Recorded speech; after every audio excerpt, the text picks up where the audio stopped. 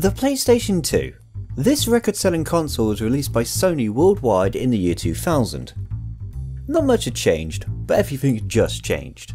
For some, the PS2 was a great games console, a cheap DVD player, or even a budget Linux computer. Yes, that's right, it was a thing.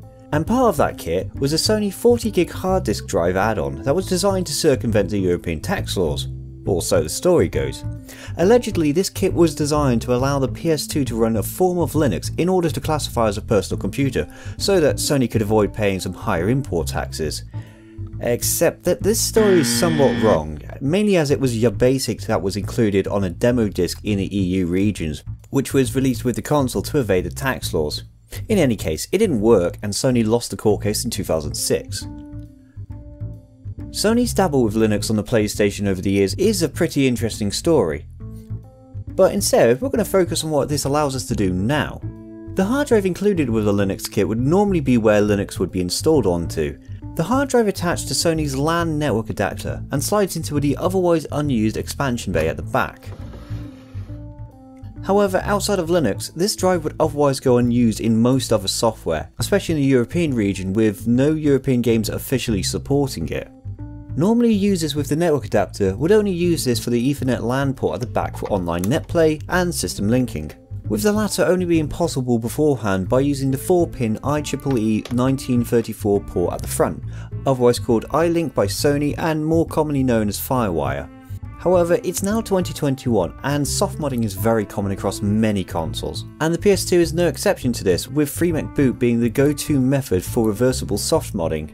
This memory card exploit acts as a jailbreak key, which loads a hacked OSD sys at boot. And if you want to install it, you could just buy another memory card with it installed. This makes it perfect for almost all PS2 systems. Well, except the 9000 series, in which Sony stopped booting from memory cards. Oh well. One popular piece of software that usually gets installed is OpenPS2 Loader, a loader designed to run PS2 games from USB over an SMB network share, or yes, the internal hard drive. Suddenly this heat producing clicky plate spinner has a modern use, and it should be noted that the HDD is not actually powered up until the software uses it, at which point the already noisy stock PS2 fan will increase its speed too. But 40GB is very limited, with most games being released on 4.7GB DVDs and then later 8.4GB dual layer DVDs. Installing these will fill up that drive very quickly.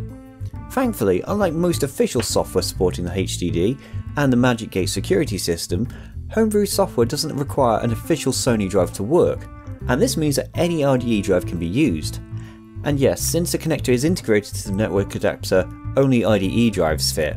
SATA drives, using an entirely different connector, will of course not fit.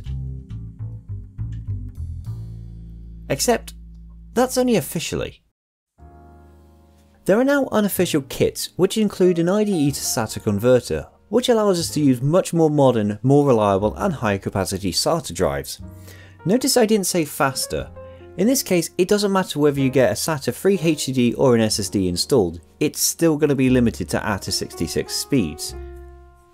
The upgrade kit I have here is designed to replace the two separate connector boards of the original IDE interface and then combine them into one single connector.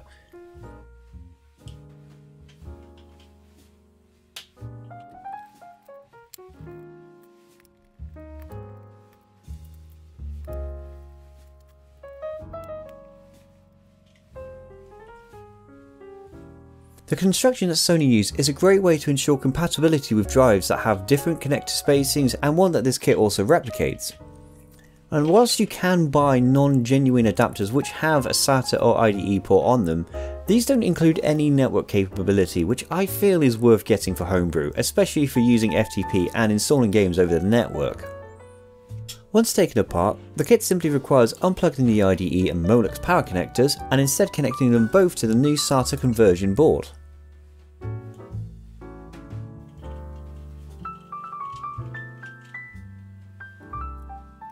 And with it all back together, our SATA drive fits just fine and now will work with the PS2.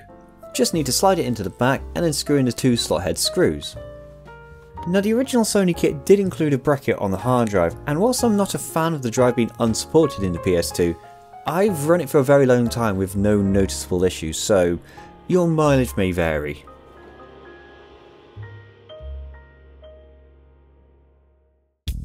With the new SATA HDD installed, now we can look at preparing the drive. Now, if you have a FreeMCBoot memory card, you can just format the HDD with tools included with FreeMCBoot to use with PS2 Loader. Now, if you don't have FreeMCBoot installed and also don't want to buy a FreeMCBoot memory card, it's really worth it. Then the other option is to image the new drive with a softmod image.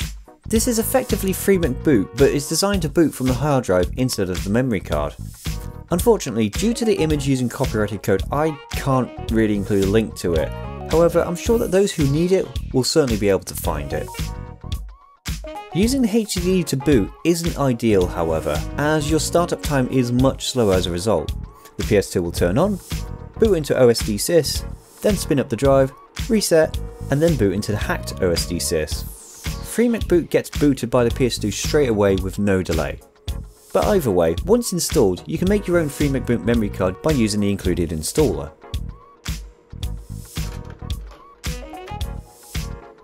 Now you may notice that what I've installed here doesn't match up with what I've shown you previously, and that's because on my personal FreeMCBoot memory card, I don't actually use the standard configuration. I have modified the configuration so that OSD-sys looks more stock-like, so it doesn't have these arrows and it doesn't have FreeMCBoot and the version. This is just my personal preference, you don't have to do this. You can do this through the FreeMCBoot configurator and you can change almost everything. I'm not going to cover it here. Now, personally, the only reason I wanted to do this mod was so that I could play my games from the HDD drive, as lasers will inevitably fail and some of my discs already don't work anymore due to scratches. You can of course add as many apps to your FreeMCBoot setup as you want, ranging from homebrew tools, games, emulators, the list goes on. You can then use micro-launch ELF to run these from USB, memory cards, the internal hard drive, or even a network share. But as I usually prefer having stock looking systems and only use hard drive loading really, I've only left micro-launch ELF, OPL, ESR and a tool to dump the PS2 bars and keys to use with emulators. However, I'm still going to need to install some games for OPL, so let's do that. Now, as many of you might have guessed from my previous videos, I switched to using a Mac as my daily computer. And to explain how to use a Mac for PlayStation 2 hard drive loading, here is a song for you.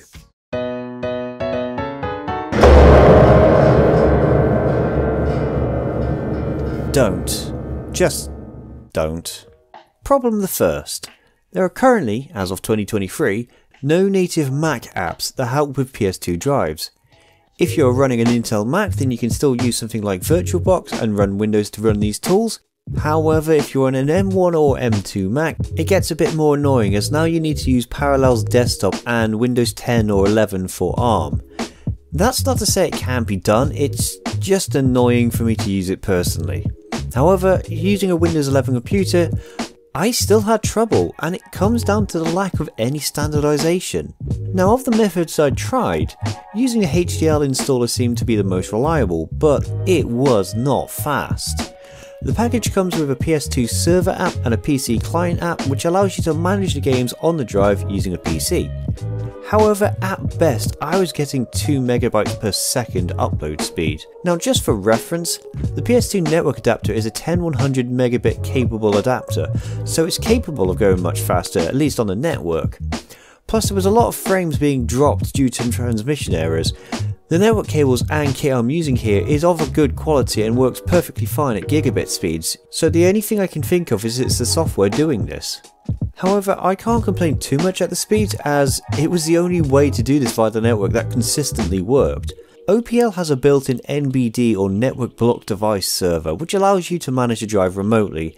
However, quite honestly, I didn't even attempt to try to get this working in Windows. It just seemed to be way too much hassle. So I actually thought that this glitchiness was all to do with the PS2 doing something. No, I think this display is actually having a bit of an issue. Go into the settings menu down here and go into, not the display info, but that's useful to tell you what I'm doing. Go into the conditioning mode. can see that there's still lines and stuff being displayed. I hope I've not actually destroyed this monitor because it's really useful.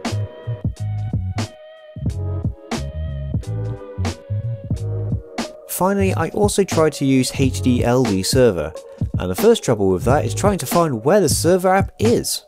It almost seems like it's been lost behind so many other apps and just generally isn't supported anymore, so finding it is near on impossible, and when you can, it's the wrong version. And that was a problem because outside of using a specific MBD client, I would have to use a specific HDLD server version. And of the two versions that I did find, neither worked with OPL Manager because HDLD's protocol is version specific. About the best method I found to install the games was just to remove the hard drive and then use the program to directly access the drive, such as Windows HDL install program. And this brings me on to wanting to talk about why I am so frustrated that this is just not super friendly to use. With my games consoles, I want to keep them as convenient and easy to use so that me or anyone in the house can easily play games on them. I also don't want to have unnecessary clutter where possible, so the fact that I have to use a Windows or Linux computer to install games with, and I have to remove the drive in order to have a reliable and fast transfer of games is And I'm sure that people will mention SMB servers or USB drives to play games, however I prefer to use a hard drive in the PS2 as then I can take my console with me and not worry about an extra thing or having no games on there. I also find it kind of silly to use an external USB drive which is limited to 1 MB a second over USB 1.1 when I have a 40 MB a second hard disk drive right there. Now don't take this as me being ungrateful, the time and effort that these developers have put into making these loaders and tools is great and I'm really appreciative of all of their work, but to me it's just inconvenient when you compare them to the Wii and OG Xbox loaders. Both of them have a much more streamlined approach to using USB drives, or at least using the internal hard drive in the OG Xbox's case, and for the most part they work with either the standard file browser in the Wii's case, or they work with FTP which is available on all the OS versions. So the PS2 basically requiring Windows, or maybe Linux in some cases, it's kind of irritating. So in the end, I've just resorted to having to install my games using HDL installer from original game DVDs, which works well enough, and I do have a method to put others on there if I needed to, in the form of Windows HDL installer. But despite my frustrations with the software, I can at least still play the games more conveniently at the end of it. 5, 4, 3, 2, 1. Spread your wings and fly. God be with you.